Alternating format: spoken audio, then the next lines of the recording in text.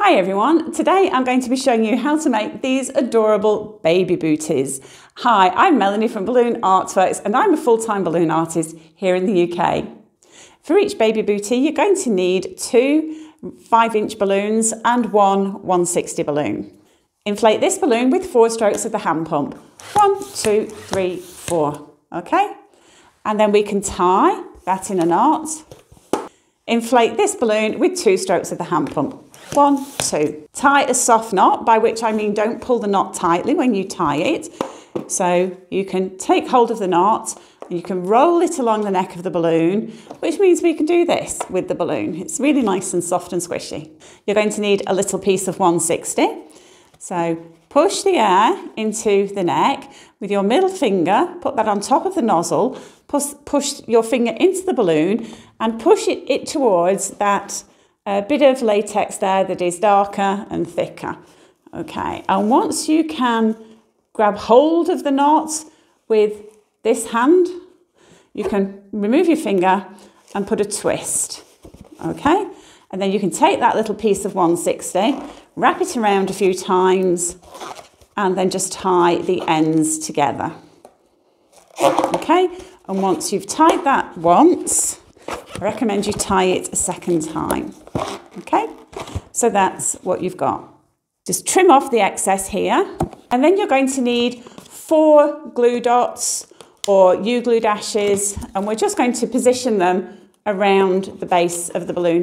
Remove the backing, and then stick this balloon to your first balloon there. Inflate your 260 with the pocket pump.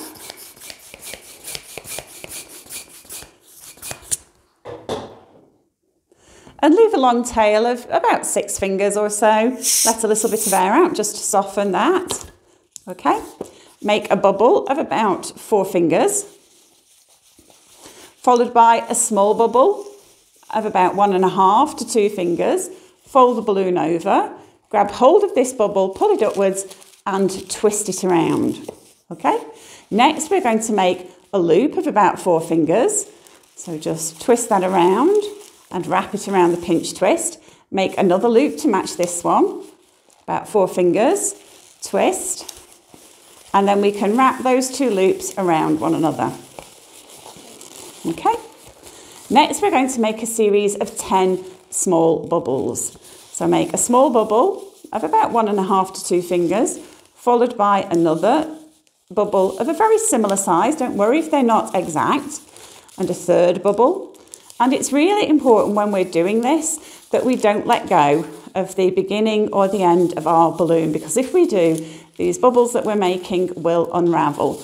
Okay, so that's bubble number 5. And if it's easier, you can actually push your little finger through one of those loops just to hold on to them. And hold on to this side as well. I think that's 7, 8, 9, 10. Let me just double check. So 2, 4, 6, 8, 10. Yes. Okay, so this section here, we can wrap into the loops there. Okay, so we've secured the ends, both ends of those bubbles. So they're not going to come undone. And then we want to make another bubble to match this one. Okay, so about 4 fingers. Snip off the end and tie,